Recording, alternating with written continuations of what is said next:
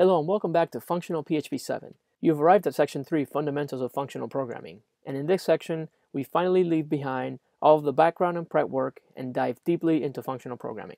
In this section, we're going to define concretely what functional programming is. We're going to learn that it's really based on this pillar called the pure function, which ties into the referential transparency and correctness that we talked about in the Section 2.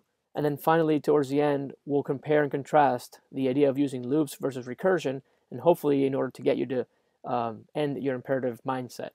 Now, this is not to say that you will never be able to use loops or even conditional statements, if then else statements and things like that, but you'll do so whenever practical without sacrificing the purity and the correctness of the algorithm. First, let's begin by defining what functional programming really is. Functional programming refers to the declarative evaluation of pure functions to create immutable programs by avoiding externally observable side effects. And so notice that I've taken the liberty to parse out some key terms here. We're going to look at code that is declarative, and you know what that means from previous sections, that is immutable, and that is free of side effects. But learning the definition of functional programming isn't enough. Functional programming is more about a state of mind that embraces statelessness. Now, it's still a general purpose paradigm in the sense that you can still solve all of the Turing-complete algorithms that you can solve with any other paradigm like object-oriented or imperative or structural. But the mind shift is leaning towards a mathematical reasoning, towards looking at functions as these rigorous mappings between one type and the other. And also leaving behind things like assignment statements. It's not that we're going to completely eliminate them, but in the immutable world, then there's really no need for mutations. Therefore, there wouldn't be a need to assign to variables. And so in that sense, you also eliminate loops because you imply that a loop implies that there's this counter that's constantly mutating. Functional programs are rooted on the notion of pure functions. These are the pillars behind this paradigm.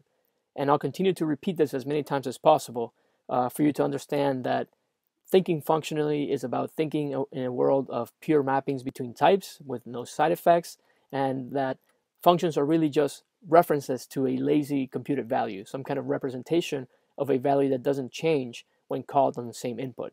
So I'll continue to repeat these statements because it's important that we get really comfortable with this as we progress through this course. A distinguished fellow by the name of Robert Martin, who we know in the software community as Uncle Bob for pioneering the Agile movement among other things, wrote an interesting article comparing paradigms to each other.